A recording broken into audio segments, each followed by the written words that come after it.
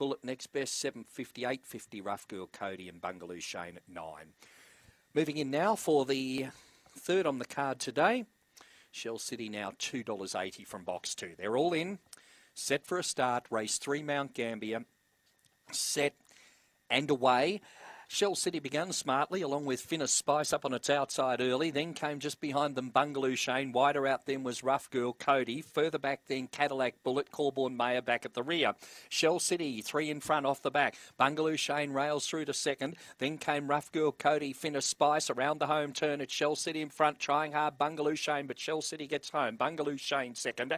Third went to Rough Girl Cody in front of Finna Spice. And the last pair in there were Corborn Mayor and also Cadillac Bullet.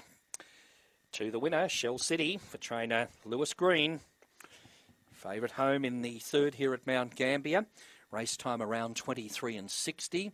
First split of 11:03. And number 2, Shell City, too strong in the run home. You'll find 4 will get second, Bungaloo Shane, and we'll stand by to confirm third. It should be the 8, Rough Girl Cody. Numbers going into the frame now. They are 2, 4, and third to number 8, Rough Girl Cody. And back in fourth placing, we had number 5, Finna Spice. So 2, 4, 8, 5, 23:62 the race time recorded.